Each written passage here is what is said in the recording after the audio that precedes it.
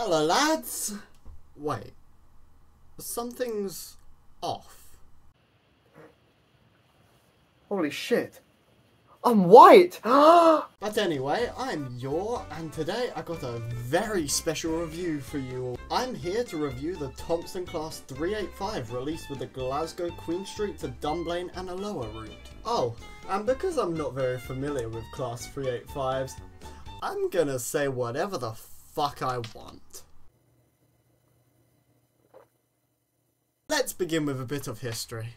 The Class 385 is an electric multiple unit built by Hitachi. It is part of the AT200 family. A total of 70 units have been built for ScotRail, split between 3 and 4 car units. They were introduced to replace the following trains: 156, 158, 170, 314 and the Class 365. They serve these lines that ICBA to say, and that's all the information you're getting from me. Alright, the model. It's alright. Could be better, but it works. I do like the livery, they did a good job with that, but the model is still mid. They were kind enough to give us an external interior. But fucking hell, okay, I need to talk about the sounds. So, if we stand outside the train, you hear this awful noise, which I assume is the inverter or maybe the AC hum. I don't fucking know. The doors, they did quite well on.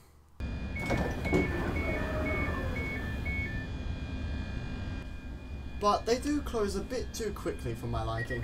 Maybe it's like that in real life. I'm not too sure. Now there is the cab setup.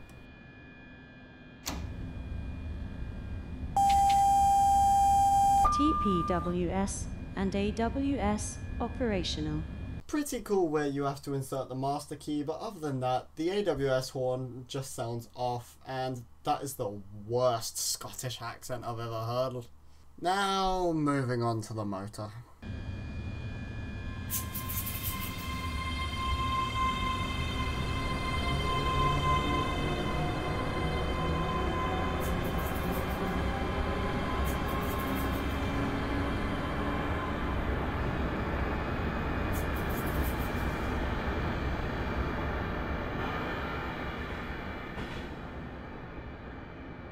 I'm just not gonna say anything.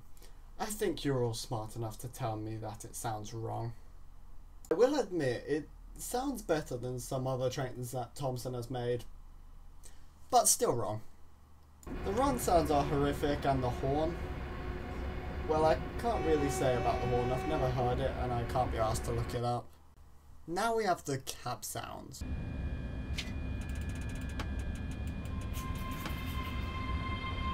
Oh, for fuck's sakes, that reverser and throttle is taken from the fucking Kuju Class 450.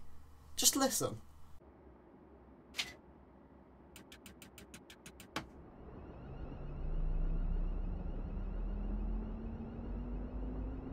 Well, give me a second, I just need to bleach my eardrums and down a bottle of Bailey's.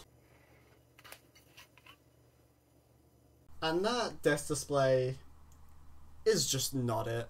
It's cool that you can see it on the inside as well, but it's just not that guy.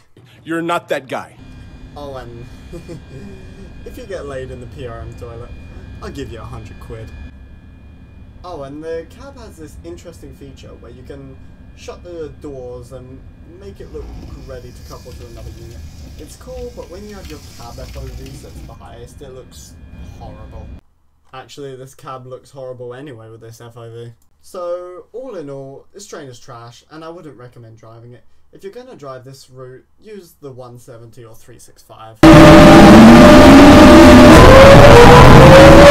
But if you really want to drive the 385, just play Train Sim World. Oh, and apparently it has automated announcements. Yeah, don't care, mate.